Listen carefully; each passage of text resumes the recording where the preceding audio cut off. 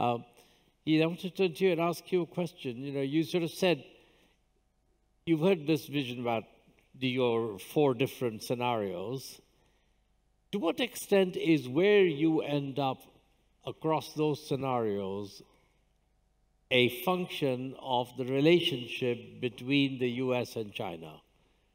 How much is that going to drive where you end up? And what's your quick response to that? Yeah, I guess the relation between US and China probably is the one of the most important relationship, which will drive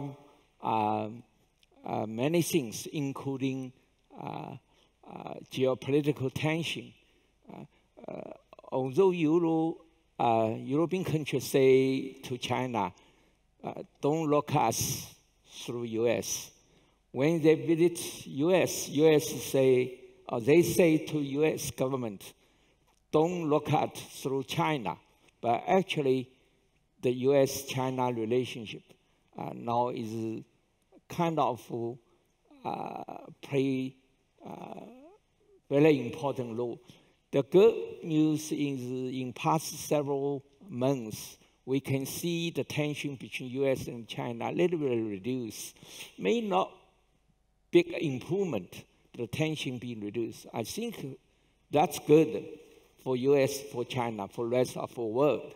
But at the same time, we should be sure, we should understand the policy US government adopt to China called small yard hall fence wouldn't be changed. So competition wouldn't be changed, but the tension has been reduced.